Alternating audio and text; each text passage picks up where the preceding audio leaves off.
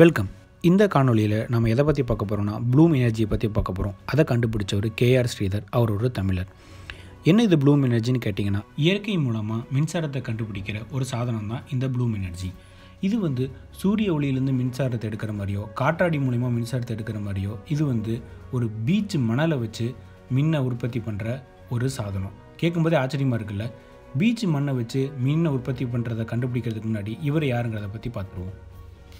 இவர் நாசாவில் ஒரு விஞ்ஞானியாக பணியாற்றிக்கிட்டு இருந்தார். நாசா கொஞ்ச நாளைக்கு முன்னாடி, அதாவது 2010க்கு முன்னாடி செவ்வாய் கிரகத்துக்கு மனுஷனை அனுப்பக்கூடிய ஒரு ஆராய்ச்சியில் ஈடுபட்டுக்கிட்டு இருந்தாங்க. அதில் பல குழுக்களாக பிரித்து வேலை பார்த்துக்கிட்டு இருந்தாங்க.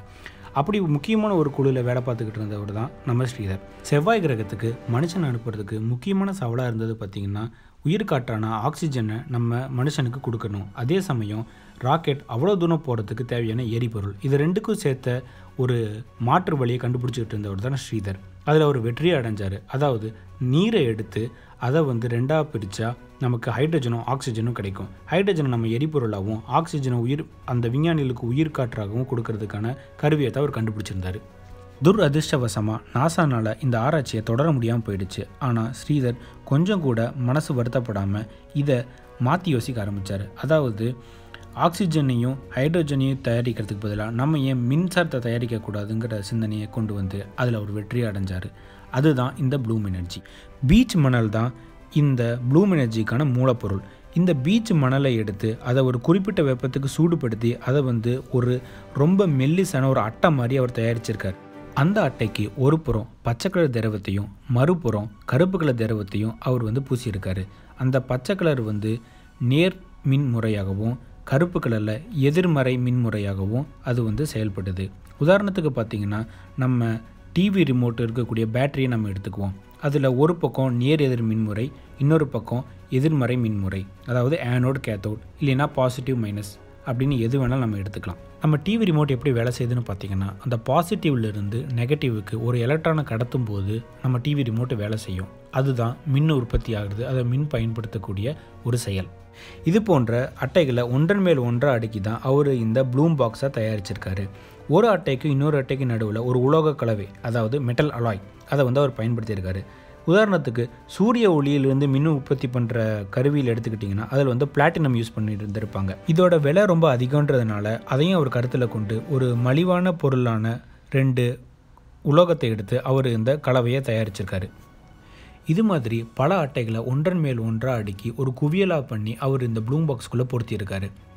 கையளவில் இருக்கக்கூடிய ஒரு குவியல்னால் யூரோப் நாட்டிலையும் இந்தியா நாட்டிலையும் இருக்கக்கூடிய ஒரு வீட்டுக்கு தங்கு தடை இல்லாமல் 365 நாளும் மின்சாரத்தை கொடுக்க முடியும் அப்படின்னு அவர் சொல்கிறாரு.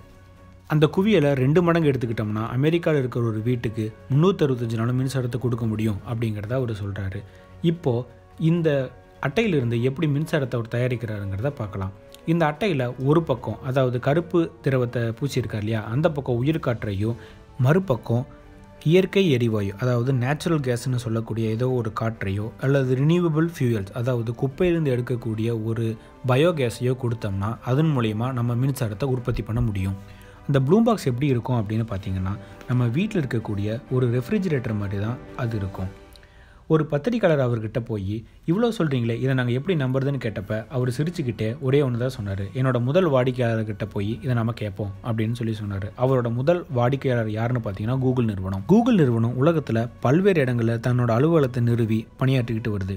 ஒரு குறிப்பிட்ட அலுவலகத்தில் இவர் கொடுத்த அந்த ப்ளூம் பாக்ஸை வச்சு தான் மின்சாரத்தை தயார் பண்ணிக்கிட்டு இருக்காங்க. இந்த பத்திரிக்கையாளரும் அவரும் போய் பார்க்குறதுக்கு 18 மாதத்துக்கு முன்னாடியிலிருந்தே அந்த அலுவலகத்தில் இந்த ப்ளூம் எனர்ஜி வச்சு தான் மின்சாரத்தை உற்பத்தி பண்ணிக்கிட்டு இருக்காங்க.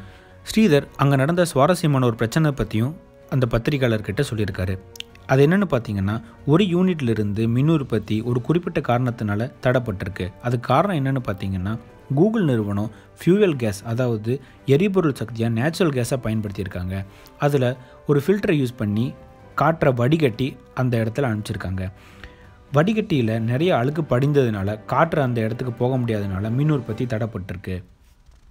இதுக்கு சுலபமான தீர்வையும் ஸ்ரீதர் கண்டுபிடிச்சிருக்காரு. அதாவது அந்த வடிகட்டியை அப்படியே திருப்பி விட்டுட்டார். அதனால் என்ன ஆயிடுதுன்னா, காற்று போகிற வேகத்தில் அந்த வடிகட்டியில் படிஞ்சிருக்க எல்லா அழுக்கும் கீழே இருக்கக்கூடிய ஒரு டப்பாவில் அந்த அழுக்கெல்லாம் சேமித்து வச்சிடுறாரு. அதனால் எந்த பிரச்சனையும் இல்லாமல், எந்த தடையும் இல்லாமல் மின்சாரம் உற்பத்தி ஆகிட்டே இருந்திருக்கு. இணையதளத்தில் பொருட்களை வாங்குறவங்களுக்கு தெரிஞ்சிருக்கக்கூடிய ஒரு கம்பெனி தான் ஈபே. அந்த ஈபேயும் இந்த ப்ளூம் எனர்ஜியை வச்சு மின்சாரத்தை தயார் பண்ணிக்கிட்டு இருந்திருக்காங்க. அவங்க 2 வகையான சக்தியையும் பயன்படுத்தியும் மின்சாரத்தை தயாரிக்கிறாங்க. ஒன்று வந்து இந்த ப்ளூம் எனர்ஜி, இன்னொன்று வந்து சூரிய ஒளியினால் இருக்கக்கூடிய சோலார் எனர்ஜி. ஈபே நிறுவனத்தோட தலைமை செயல் அதிகாரி என்ன சொல்கிறாரு அப்படின்னா, சூரிய ஒளியை விட ப்ளூம் எனர்ஜினால் எங்களால் அதிகமான மின்சாரத்தை உற்பத்தி பண்ண முடியுது. இதனால் அமெரிக்க டாலர் மதிப்பில் கிட்டத்தட்ட $1,00,000 அளவுக்கு எங்களால் மின் கட்டணத்தை மிச்சப்படுத்த முடியுதுங்கிறத பெருமையாக சொல்லிக்கிறாரு. k.r. ஸ்ரீதர் இதை இந்தியாவுக்கு கொண்டு வரதுக்கு பல முயற்சிகள் எடுத்துக்கிட்டு இருக்காரு. இது மட்டும் வந்துருச்சு அப்படின்னா நம்மளால் எல்லா கிராமங்களுக்கும் எல்லா நகரங்களுக்கும் 365 நாளும் எந்தவித தடையும் இல்லாமல் மின்சாரத்தை கொடுக்க முடியும். இந்த வீடியோ உங்களுக்கு பிடிச்சிருந்துன்னா எங்களோட சேனலுக்கு சப்ஸ்கிரைப் பண்ணுங்கள்.